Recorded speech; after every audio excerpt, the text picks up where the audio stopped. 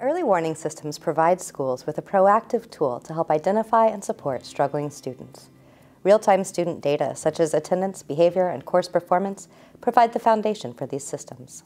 Teams use other data that they are already collecting, such as special education status or test and homework scores, to figure out the most appropriate interventions for students. For an early warning system to have a positive impact, school teams need a reliable set of protocols to run their meetings and efficiently discuss solutions for identified students. This video helps answer some commonly asked questions by early warning system teams, such as, how can an early warning system team discuss several students within a 1-hour meeting? How does a team discuss the complexity of why a student might be struggling without taking up too much time with anecdotal stories? While the specifics vary, the New Mexico Public Department of Education, the High Plains Regional Education Cooperative, the Everyone Graduates Center, and the Johns Hopkins School of Education have developed a brief protocol for how to discuss why a student is struggling and identify an appropriate intervention in about 10 minutes. This protocol includes the following steps. First, identify the student. Next, the team shares information about why the student is struggling. Finally, the team discusses intervention options. Let's look at St. Ignatius High School and how their team uses this protocol. The St. Ignatius team has integrated their early warning system data into existing response to intervention and Montana Behavioral Initiative team meetings. We do a 20-day referral. So at 20 days into the school year, staff make a referral for at-risk kids. And they say, this kid is struggling, this kid is having a tough time. Here's what I've noticed, right? And then they recommend interventions themselves. We trust that teachers know their students the best and what's going to help them. And so at the meetings, when we're talking about a kid, we have what the teacher recommended for the student. We have the early warning system data percentage, likelihood of dropping out. We have our pyramid of interventions, and we have our team there to discuss.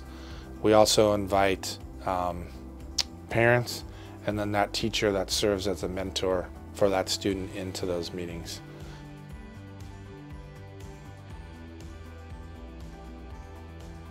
The team members in this meeting, shown from left to right, have the following roles: teacher liaison, recorder of interventions, parent contact, principal who provides information and manages updates to the student's plan, timekeeper, and student liaison.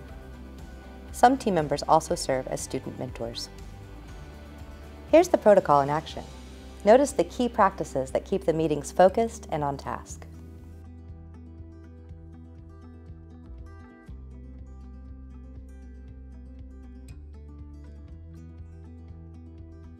So I was noticing that since school started, his EWS has gone up 8%. It has From a 4 to a 12 in a month. Yeah. That's not good. Not having the sheet in front of me right now, I don't know what would cause that, but I'm guessing it's probably attendance. Is it? Do you have good. that? He's good.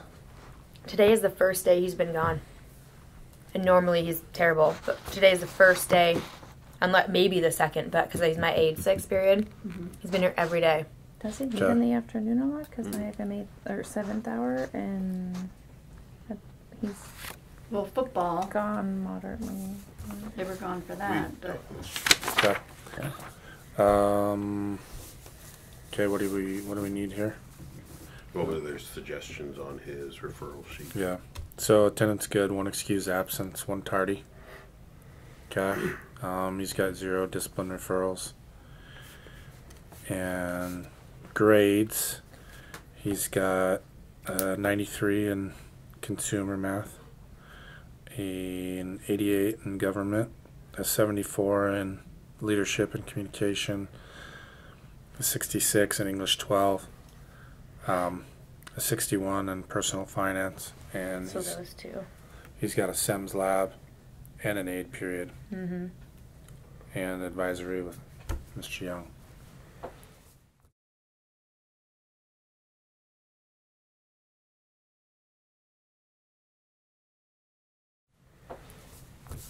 So his mentor said she feels it's more emotional than, not emotional, but like personal, sorry, than anything else that's happening right now.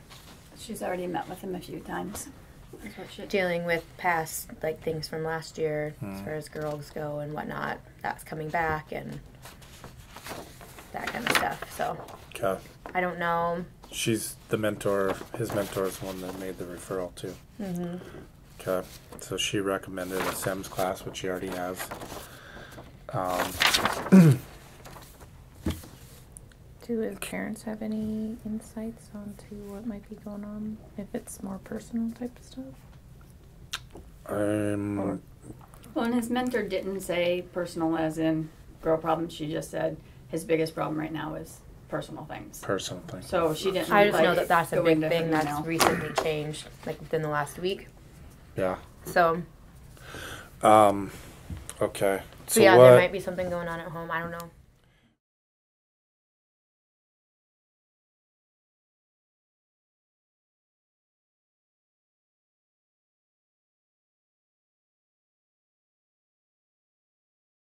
When he's in there during this period, I'd say he probably utilizes about half that time really to where he's actually doing stuff to stay on top of it, and then the other half he's just kind of... And he's just recently started, because the reason he's my aide is because he couldn't fit my class into his schedule. Oh. Mm-hmm. So he's with my middle schooler, so he's like playing with them, and that we've just recently started working on stuff for the concert.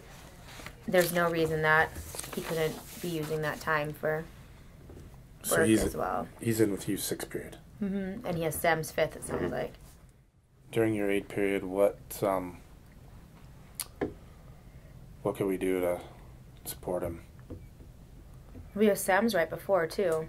Yeah, but when So he if leaves he- there, So if he needs work with any teachers, more than welcome to go and get help with that. I just feel like he would maybe goof around a little bit instead of actually doing that. so he could. I mean, we could check and see with her and him if he wanted to switch 8 periods. If you were willing to let him trade. He was wanting to try to get into choir 5th period anyways.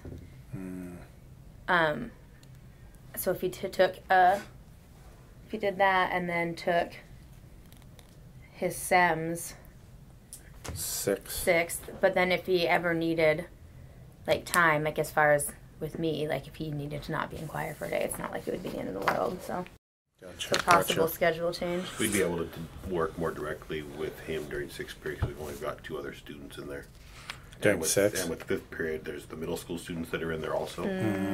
So if he swapped choir and the SEMS lab, I think that would be good for him.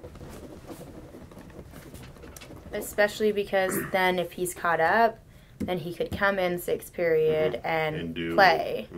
So that might be a little motivation.